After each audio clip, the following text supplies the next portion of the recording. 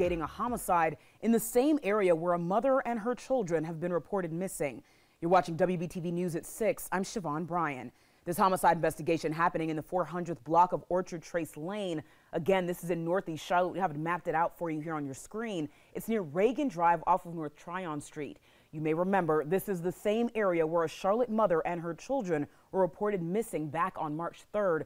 Their pictures are on your screen. This is Markayla Johnson and her children, Miracle and Messiah. We've reported on their mysterious disappearance multiple times. WBTV's Ron Lee is live right now trying to learn whether this homicide investigation is connected to the missing family in any way. Ron? And I can tell you that is the big mystery out here, and neighbors are very concerned that this may be the family, or at least part of the family. Investigators have been out here for quite some time. I want to go ahead and step off to the side and kind of show you what's going on right now.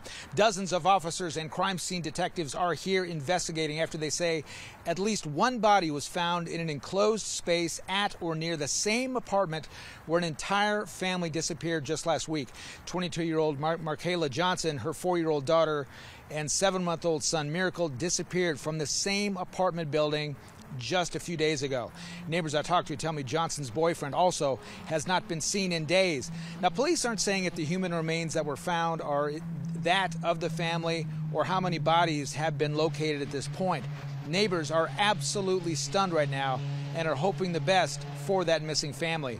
We did talk to investigators a short time ago, and here's what Captain Tori Ellis told us. In their investigation, they located what they believe was human remains. At that point, we went and signed warrants. Further warrants are actually being sought out to do a further, deeper investigation on what was actually found with this situation. Now, obviously, the investigation here is in its infancy. There is a lot to go, and they will be here for quite some time, as will we. We will stay out on scene and make sure to report to you as soon as we hear anything new. For now, I'm Ron Lee. WBTV, on your side. Ron, thank you.